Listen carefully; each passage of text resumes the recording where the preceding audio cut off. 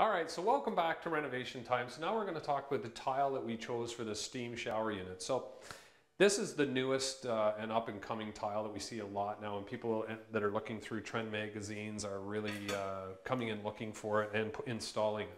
The tiler ran it in a third pattern, so it's not like a 45 or it's not a 50% pattern. It's a third, and a third, which I really like.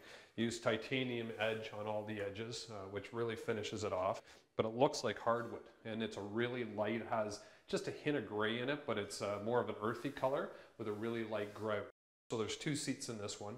We're actually putting quartz on both of those, and the knee wall, and the threshold, and the small knee wall here. And it's like a brown color. When I walked into this bathroom originally after the floor was done, the floor tile, if the camera goes down and looks at it, it almost looked black. And then once we get the tile up on the walls, which is a brown color, and then once the vanity and the top go in, which is really brown, it really will enhance the brown on the tile. So hopefully you like this shower, and if you have any questions about steam units, definitely give us a call at Andon, and we'd be happy to help you out. So we'll see you next time. Renovation Time is brought to you by Andon Kitchen and Bath Center. Come talk to the people who know kitchens and bathrooms. Andon Kitchen and Bath Center.